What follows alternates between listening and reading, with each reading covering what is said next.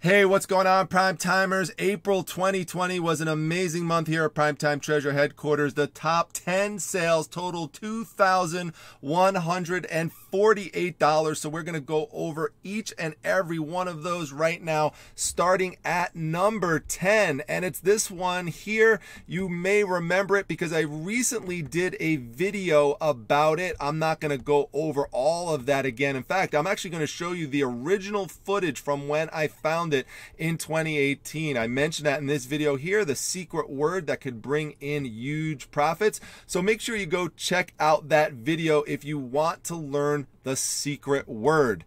It relates to something we see here, which is these animals doing human-like things. And, there's also other examples of non-animal creatures doing human-like things that are also important to look for. And I talk about that in the other video. Here, you could see the animals are doing, all sorts of cool stuff and wearing all sorts of things that humans would typically wear. And it's all centered around this billiards table. Billiards, by the way, is a great a theme to look out for things on. All sorts of collectibles related to pool and billiards. And whenever you could integrate something like animals, things people really love, into billiards, you're going to have a good selling item there, especially if it's big and it's bright and it's colorful like this. This is the video where I found it. You could see here, this is house, and I'm walking right in. If any of you remember this one, if any longtime Prime Timers, let me know that in the comment section. I will crack up if some of you remember this. So it brings you back down memory lane, and this is what I want you to pay attention to. There it is, right there on that back wall. So a couple of things that are really critical, especially if you are new, that you need to know is you've got to look on walls. Like you can see here, this is another piece. I sold this one after I picked it up. The other one I just had laying around for a while. It was just light and wasn't taking up a lot of space. I just hadn't gotten around to it. This one, sold for, I don't remember exactly. I think they wanted 10 bucks for it. I made a nice profit on it. But look on walls. It's real important because not only do you have to look on walls and remember that there's a lot of people who are just focused like on the table right there. That's where their eyes go. But you got to look up, look down, look all around you, different angles that other people aren't looking at. And not only that, if you see something cool like that on the wall and it's affixed to it, like with staples or with screws or with nails, find a way to see if you could get that out. Is it something that you are allowed to purchase? In almost all instances, you are allowed to purchase these types of things. Typically, it would say not for sale if they weren't selling it. But now it's your challenge to find a way to get it out. And a lot of people will just walk by it because it's just not easy to just pull off. It's amazing with just putting a little bit of extra effort into your work will pay off big dividends. So this one, I just purchased it in a lot. I don't even remember the exact price. It was somewhere between like $5 and $10 or something. But again, got it in a bulk deal and wound up selling it for 70 bucks like you see there. So that is the one we're going to start off with. Let's go on to number 9. Now this one is one I did not actually purchase for resale. We did get it at an estate sale, but this was just me and Mrs. Primetime. We're taking my kids around to the estate sales, and we told the kids, if you see anything you like, just let us know and we'll pick it up for you. So my daughter, little Miss Primetime, and this is several years ago, picked this up. She thought it looked interesting, and we were doing spring cleaning, and she just said she didn't want it anymore. She got her use out of it, and she said just sell it on eBay. So we actually gave her a really nice commission for this piece, because this one wound up actually selling for $90. It's a Wizard of Oz Polly Pocket playset with 10 figures. Now this one that I have up here, this picture I have here, doesn't show you all the figures. Let me show you the first picture that I put up. So this is my lead picture, real important. This is where you want to highlight all the best elements of your item right here. That first picture, you only get one chance to make that first impression. So it's really important that you make it count, especially when people are scrolling down and looking at things that they're interested in. You can see there I lined up all the characters right in front. The problem is that if someone just scrolls down and sees this, they may not take the time to go into your listing to see if you have the figures or not. They just are going to assume, not all of them, but some will, that you don't have it. So really make sure you emphasize it. Also, you know, anything that could be opened up, open it up, display it. So like you could see here, there's this green emerald part in the back, and there's these like little houses off to the side. All those things open up. Not only do they open up, but even within them, so even within that emerald part in the back, there's little cupboards and stuff that open, and you could display all that stuff. If it lights up, make sure that you mention that as well, and you show a picture of it being lit up. Now, this one, it's supposed to light up, but this one actually didn't work. There's a tree in the back, and you press the tree down, and then that will actually light up. There's batteries that go in underneath. If the batteries worked and if it lit up, then this one easily would have sold for over $100 with the figures. It still would sell without the figures, and it still will sell not lighting up because there's not too many lights on it, and a lot of people will just want it just for play and also just for display. Now, a little secret, I like to tell little secrets here on the channel, like the secret word. I'm going to tell you about the secret hidden compartment. Doesn't that sound mysterious? The secret hidden compartment. It's right there in that little pink house right over there. Because if you look over here, right, and you just found this, you might think, oh, okay, well, you know, it just, you know, looks like some kind of Wizard of Oz thing, but I guess there's no figures. You ask the person, hey, are there any figures? And they might not even know, you know, where they are. They might think they're lost. They might have no idea. But where they are kept is inside of that pink house. You have to press down on the base and then push open, and inside is where all of those figures are kept. So make sure that if you ever come across this, that you look inside for those figures. Always look for hidden compartments. So it's real important. So, all right, $90 sale right over there. We're going to move into the next one here. These are the AccuCut die blocks. Some of you may remember these from when I went over to the magician's house. This was the second day. If you never saw my magician estate sale videos, you have to go watch it, especially if you're new to the channel. There was an initial day, and then there was a second day where they were so overwhelmed with stuff from this guy's house that they said everything's free. So I dropped everything I was doing. Miss Primetime saw it come up on Facebook. I went out there, and it just basically shows what I did in that. Like, I think I had like an hour and a half to grab everything I could. And these die blocks were one of the things I came across, as you could see here. Now you can see here, there's different designs on them, and there's big ones. There's also small ones. These are the bigger ones. I broke them up into two lots. These I sold for $95. Didn't cost me anything. So, you know, just obviously you can't do much better than if you're not paying anything for the, you can't do any better if you're getting it for free. Can't be free. There's letters, there's numbers. Basically, if I could zoom in on one of these for you, get you a little bit of a better close-up. If you haven't seen these before, they're used by crafters, teachers, people in churches and stuff use them too. They go inside a machine called an AccuCut machine. You go on the AccuCut website and it'll show you all about it. You can watch videos and stuff, show you how it's actually done if you want to see the process.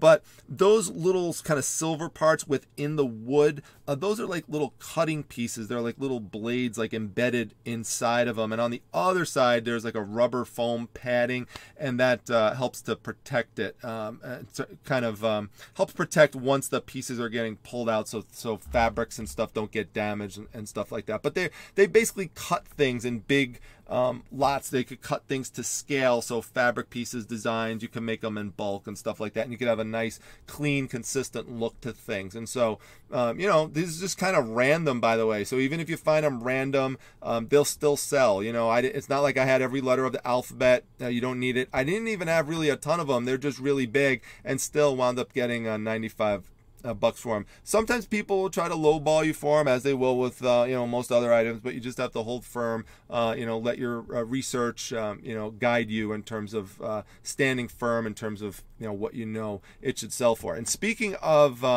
standing firm, I'm going to actually show you that in a few moments with another item I showed you last month. But before I get to that, let me actually go to this one here.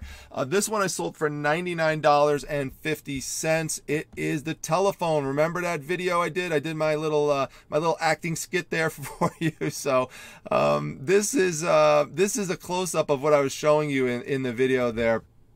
And what I want to emphasize to you here is the cleanliness of the phone. Remember the thing I talked about in that video. Where is that video? Where is that? That's the one here, right here. We're calling all resellers. Go check that out if you never saw it. One of the things I talk about in there is that the reason I was able to get this price for the phone, because there were many others who have this phone listed.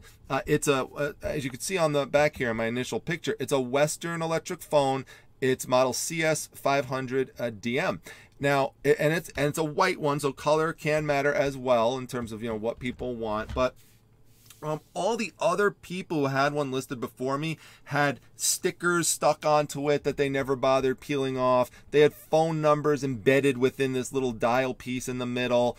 So, you know, that little dial piece there, that little, you know, center piece that's plastic, it pops right out, and you could just remove any kind of like phone numbers that are written in there and, you know, clean it up. Sometimes it's real dirty. Clean it up. If you haven't seen these, by the way, if you're really young, never used one, I grew up with these things. They're called rotary phones. You stick your finger in the slot and you pull it all the way towards the zero, and that will make the phone call. So remember, for those of you who use this, how annoying it was when you thought you brought the number, like you took the 1, you thought you brought it all the way to the 0, and you didn't actually bring it all the way, so it didn't register the number. That was the most annoying thing, especially if it happened at the last number, and then you had to redo it. And you always couldn't stand people who had phone numbers that, you know, had a lot of 7s and 8s and 9s into it. So of course, my phone number as a kid, every single number in it was a 5 or more. Every single one. And I had 0s, 8s, and 7s in it. So it was just, there were 3 7s in my childhood phone number. So crazy.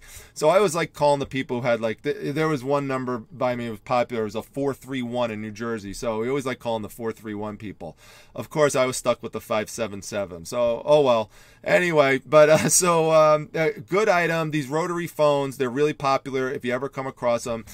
They sell, and I talk about it more in the video, but basically people are looking for these, especially right now. If people are concerned during a state of emergency that cell phones are going to go out, they would want something like this as a backup. So this is why these are selling much more now than they were prior to the coronavirus pandemic. So this one here, this is the one I was going to tell you about, standing firm, and I'll bring you back to that point in a minute. It goes to negotiations. I showed these last month because I had a total of 5 of them. I sold 4 of them last month for between $100 and $135. So I sold this one this month, the beginning. I think it was April 9th, and I saved it for the end because this is the only one that had a little cosmetic damage to the front. You could see there on the bottom, there's just a small little rip, but still wound up getting $100 for it. If you're not familiar with this, it's called Dragon's Altar, and there's a little ball that goes on top of this little dais there, and there's like a little coin piece there, and then you put the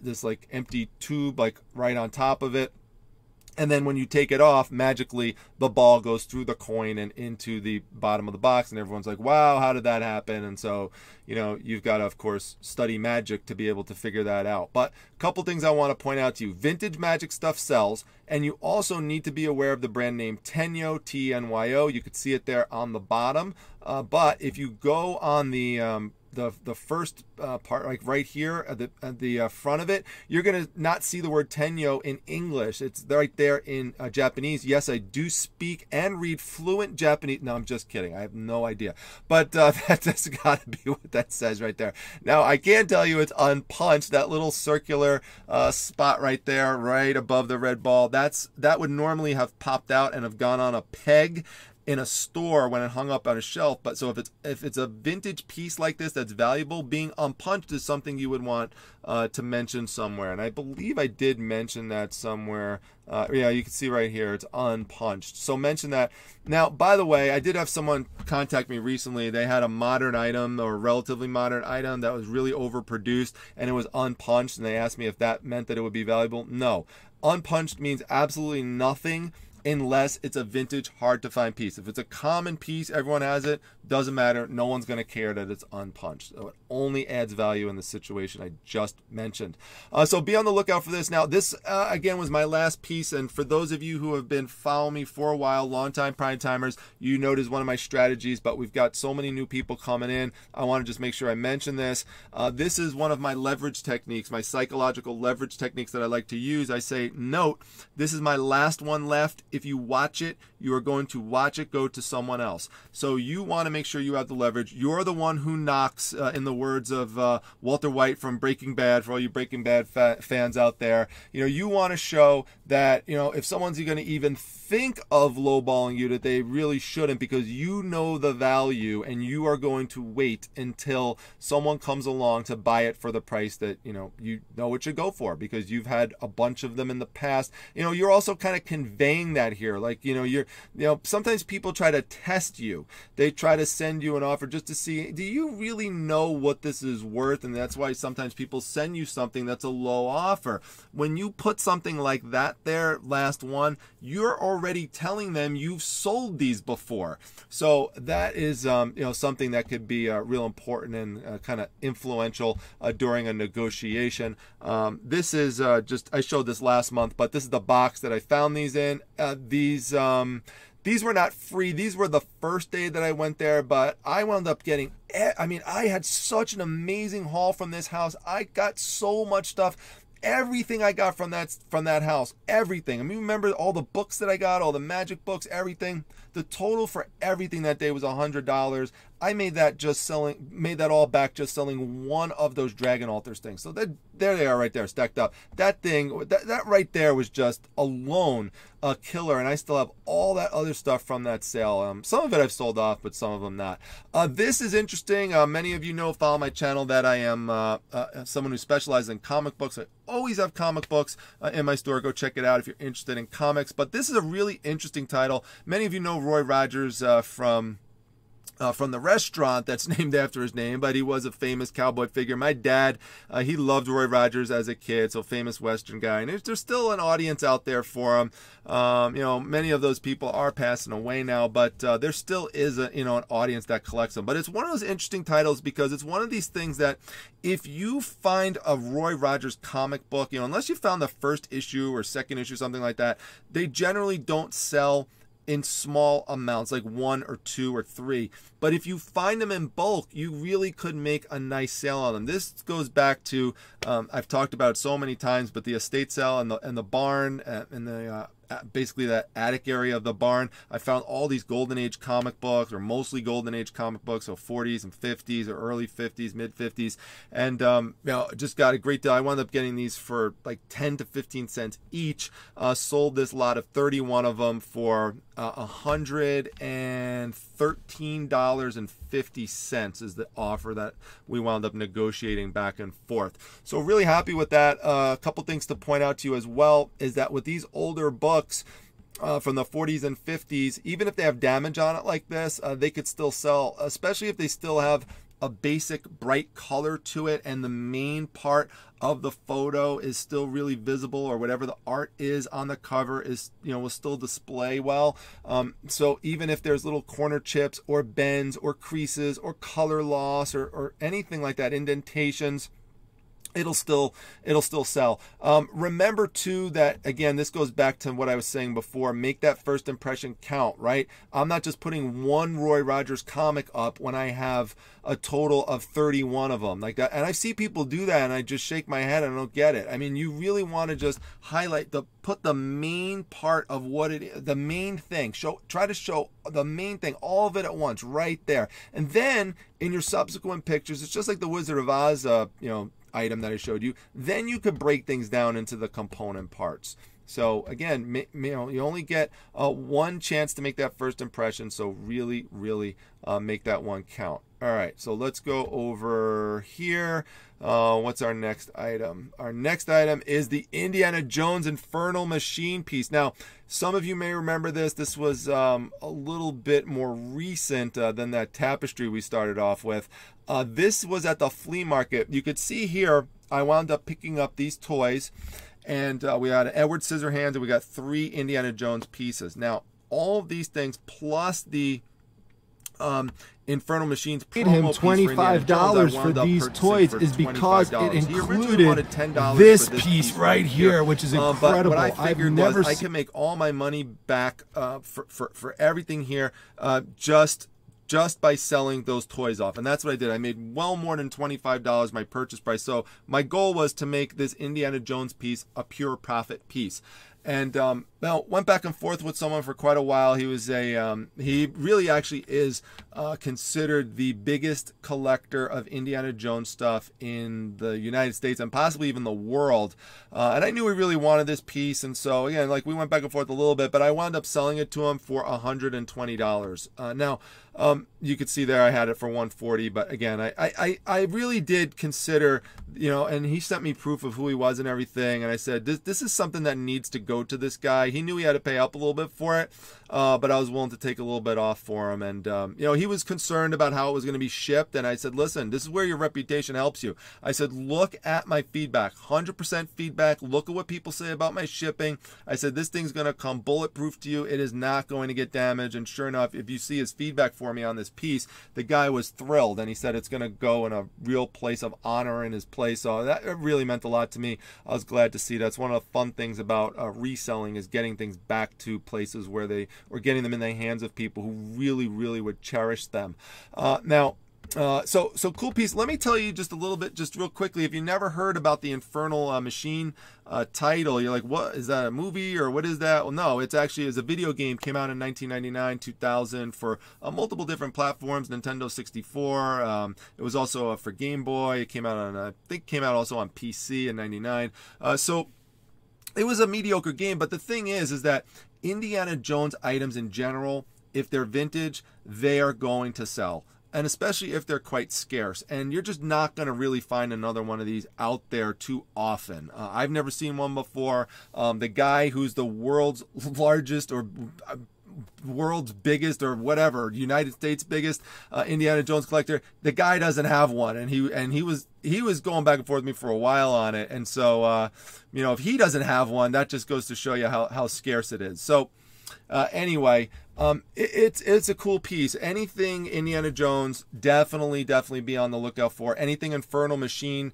If you actually find the video game, if you ever found it, for example, it would be hard to find sealed, but if you did find it sealed, like Nintendo 64 Infernal Machine sealed, that's going to be hundreds of dollars right there. Hundreds of dollars. Even if you find it outside of the box, you know, you're still going to be able to, you know, maybe turn like $100 just, or, you know, something like that, you know, something close to 100. If you have like the, you know, some of the accessories like the instructions and stuff, it kind of partly depend on condition too. So, you know, minimum you should be able to get like $50 just out of like just the game itself with nothing else with it. So definitely be on the lookout for that piece. All right, next one here. This is a cool piece. This is a nice art piece. This is an Incredible Hulk one, and it's interesting. It's not like my normal stuff that you normally see me show, which I'm showing, you know, like signed art prints. This is a little bit different. This was, again, something I purchased from the estate. It was a private estate sale pick that I did. It was from someone who collected high-end art and high-end comic books, and so I wound up getting all sorts of stuff. Believe it or not, I actually got this for like a few cents because there was this room that had all this art in it, and the estate sale dealer was just like, listen, I can't have this estate sale unless you clear this stuff out for me. So just take all that art, put it in this big folder, and just take it and just get it out of here. And so that was just like, that one folder filled with art was just one of many things that I wound up picking up for like a big bulk deal at the end of the day. So I mean, there had to have been like 100 or more pieces of art in this thing. It was crazy. And this was one of the pieces. Now there's an acetone overlay on this in which you'll see that there's some signatures on the bottom from people who were involved in the book. You've got pretty much the most famous comic book artist there to the left, George Perez, who signed it. You've got colorist Tom Smith, and we've got Peter David with the signature there as well. What you'll see here is that we do have the original watercolor for this. So that is really cool. I mean, you really have like a nice, there's something to it that's original. Now we don't have the original drawing, that's not there. So we kind of have like this print here, but still, you know, to have the 3 signatures on there, so it's triple sign on the bottom, and to have the original watercolor art, that is cool. I had like 16 watchers on this thing. It was crazy. Wound up selling for $185. Really nice piece. Little tip for you: if you ever came across something like this, like at an estate pick, even if you're not into comic books and you're just saying to yourself, wow, this is cool, you know, it would really be helpful if I could say what scene this came from, what book it came from, or whatever. even if you don't know this stuff, you could just go into a comic book collecting group. You could put a picture of it in there, and someone there will be a big Incredible Hulk fan and will immediately know where this was from, and they will tell you, and then you can put that type of stuff into your listing. So that's just a little tip for you, for those of you who are not really into comic books that much. And remember, if there's any question, make sure that you put here that is like that there's something important you think someone will want and it's not there. Say it's not there. So this item does not include the original drawing. You can see there I bolded it. I want to make sure they absolutely knew that, because if they're paying up for it and they get it and I leave it out, if I know it and leave it out, and then tell the person later, well, you should have looked at the pictures and figured it out that way. No, spell it out. It's just going to cause you a lot of grief otherwise, because they're going to force the return on you, and it's just going to be a big headache, and you're going to wind up losing money on it. So just make sure you get it to someone is going to be out there who's going to want it. Just make sure you put all the caveats, all the qualifications. If there's any damage, anything like that, make sure you mention it. Don't leave it up to the buyer to figure it all out, because they won't. Not at least not all the time. You've got to spell it out for them. All right, let's go to the last two. And I did do a video on these two pieces. This would be number 9. Well, not number 9. It's number 2 and number 1. Depends on which way you want to count. But I did a video on this about reselling exclusives. Not a lot of people watched it because on my channel, it's a reselling channel, and I don't know what it is. It could be about YouTube, the way YouTube sees my channel. They don't really see my channel as a comic book channel, so whenever I do comic book stuff, it doesn't really push it out that much on the algorithm, or it could be that people just aren't all that interested in it. But you know, this is a way that you can make money. I'm telling you, you can make big money this way. This item right here, this is Chamber of Chills number 18. Now, I paid up for this. This is part of my strategy this year of going out and paying up bigger amounts of money to get important issues, and these issues are ones that are the single highest graded in the world. In other words, just watch my show that I did a couple of nights ago with Gem Mint from Gem Mint Collectibles, where I interviewed him, and we talk about this. This is the grading of the comic book, the certification. It gets into this nice plastic slab. And you can see here, we've got a great grade here of 9.8. So this is a near mint to mint a book right here, and this book has never been graded and by a 9.8 by anyone else who ever submitted it, or anything higher than that. So it is the highest grade for the book, and that alone sets it apart from other books. So, you know, even if you buy things where they're limited editions, like I just put something up today, it was a piece of art it was by Michael Turner, who passed away.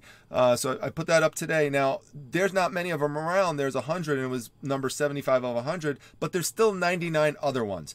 There's no other one like this. And when there's no other one like something, if it's something desirable, you could really start to push up the price on these types of things. So this one here, purchased it for $212. That includes everything. That includes, you know, any shipping fees. I got it at an auction, so it includes auction fees, everything. That's the total fee, everything, $212, and I wound up selling it for $575.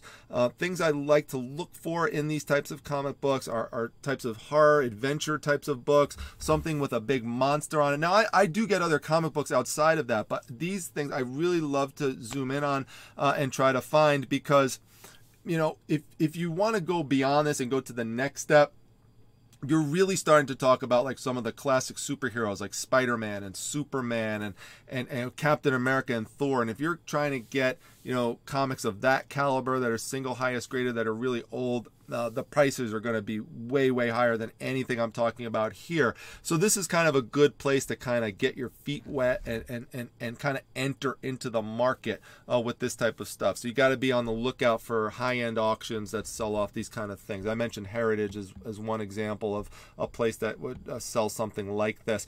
This is Uncanny Tales. This is a 9.8. This is number 2. I purchased this one for $264. Again, that's my total fee for every single thing, every little extra fee that gets tacked on, everything. Total $264, and sold it for $700. So that is a great return on investment there. Very happy with it. You could see, I had it for $799.99, but I put that price up there on purpose so I have a little bit of room for negotiation. And sometimes people will just come in and they'll buy it for that price, so you never know. But when I could take a $264 purchase, flip it for $700, I'll do that all day. Again, you could see the same kind of thing here, in which we have it's similar to the one I just showed you. Even the coloring, the red and the yellow, the creepy kind of calligraphy that's kind of going on there, the font. You've got the monster kind of creeping into the picture. You've got two people who are kind of fearful, trying to kind of get away. Very similar. This one's 1974. This one's 1975. So really cool pieces. Excited to share all of those with you, some of which are some repetitions from other videos, but again, not everyone watches every video, so it's good to go over these things. If you want to learn more about that, I do have a video down here somewhere called here it is right here, how to resell exclusives for big bucks. You can see only 753 watched that compared to some of the other videos, but go check it out if you want to learn more about it. I not only in that video talk about reselling comics as exclusives, but I also talk about some other places and some other types of items that you could do this with besides comic books. So go check out that video if you are interested. Well, I hope that you enjoyed the top 10 list. It was fun to go through it this month. Thanks for all the support. I've had a lot of subscribers coming over in the last few weeks, a lot of videos that have done well. So I'm real happy and thankful for that. We're almost at 13,000 subscribers. You could see there 12.9. So hopefully you'll be there maybe tomorrow or by the time you're watching this video, or maybe later on in the day. But one of the things I found out today going through my data, and I don't normally go through my analytics too much on YouTube, but I'm paying a lot more attention to it now, is that I found out, believe it or not, half of the people who watch my videos are subscribed. The other half, literally 50%, are not subscribed. So if you're watching this as a creator, I am asking you to subscribe to the channel, because we put a lot of time and effort, not just me, anyone else whose videos you watch that you like, because it's really the only way that, well, not the only way, there's other ways, but it's a main way. It's a very important way to let YouTube know that you enjoy the content on the channel besides hitting the like button, and that helps them decide which videos they're going to push out and which ones they're going to suggest and recommend. And that ultimately helps support the channel, because the more people who come to the channel, the more people will see the videos, and if the videos are monetized, that helps us out as well, and helps keep us going, because when we're making videos, we're not listing and we're not making sales, and well, we might make some sales, but we're not listing new stuff. So just keep that in mind. Subscriptions, super important to support your favorite resellers, your favorite YouTube channels. Again, not just me, but everyone else. So go ahead, hit that subscribe button, hit that like button. Make sure you hit the bell icon up top for notifications. That will let you know when I go live. That's important as well. I saw only 13% of people have that notified. So make sure you get that notified. So this will make sure that you don't forget when I have a live show. So that's important as well. I like to get those live show numbers up, like to get new people in. I have got a giveaway, by the way, that I announced today, and you've got to come over to my Facebook group, the Facebook Reselling Resource Center, to be involved in it. I actually posted it on my community tab, which you could see I think right here, if it will pop up. Let's see if it'll come up. This is going to be a big giveaway. So this is going to be on my live show on May 20th. You don't want to miss it. I'm going to give away 3 things. So there's a $100 Amazon gift card, a customized mystery box that's customized to the type of things that you like, as opposed to me just sending you a bunch of random stuff that you're not going to care about. And I'm also going to give away a position for Support That Seller Sunday, which I rarely give that away. So that one is one where 17,000 people in the Facebook group are asked to go buy from you. And typically, I mean, there's no guarantees, but typically the average person who partakes in that winds up making several $100s of sales in one day, as high as $550 in one day for one person. The last person who just went up last week made over $400, like $430 or so in sales. So it's absolutely amazing. The community really gets behind it in the group. and all the instructions. It's free, doesn't cost you anything to get in the group or to get into the giveaway. It's my way to thank you for supporting me. So it's a reciprocal road. So I do appreciate each and every one of you. Try to respond and read to every single one of your comments. So I always appreciate those as well, your questions, all those sorts of things. So thanks a lot for coming by, watching this video. All the links to Facebook, Instagram, all that stuff down below in the description section. I'll see you all at the next video, everyone. Take care.